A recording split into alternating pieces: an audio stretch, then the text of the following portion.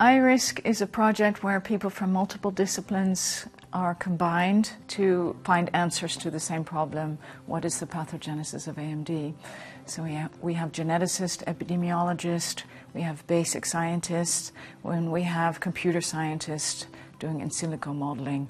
And the combination of all these disciplines is really bringing us much further to provide these answers. My main role in eyerisk is to look at computational models of how we can express the complexity of the disease. By understanding all the different elements, we can find the critical bits that we need to change to stop the disease from progressing.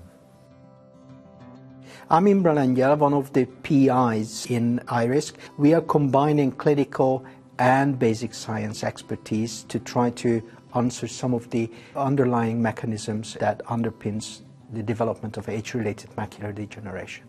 We are now at a stage where we have a knowledge framework which helps us to understand AMD better.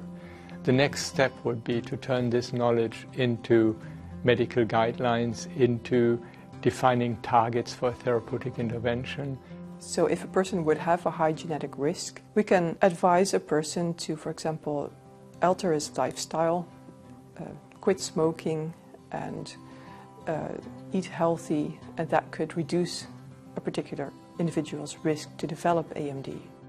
Having seen some of the data from the latest laboratory results and translational medicine part of eyerisk project, I'm very positive that we will have some strategies that we can translate to patient-related outcomes within the next 10 years. My expectations are that we come at the end to tangible outcomes for scientific, medical and patient community. I think we understand much more of what's happening in AMD, and so we now and increasingly have tools that will certainly come to prevention methods and also probably new treatments.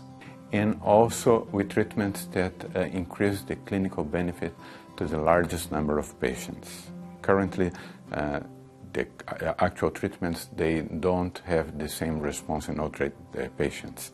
I'm quite confident that, I don't know, in 10-15 years, I think a lot of people will not suffer this disease. Because in fact we already did it.